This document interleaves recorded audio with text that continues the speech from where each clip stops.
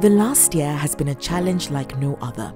But in countries all around the world, women have been at the heart of IPPF's mission to ensure the safe delivery of vital sexual and reproductive health care.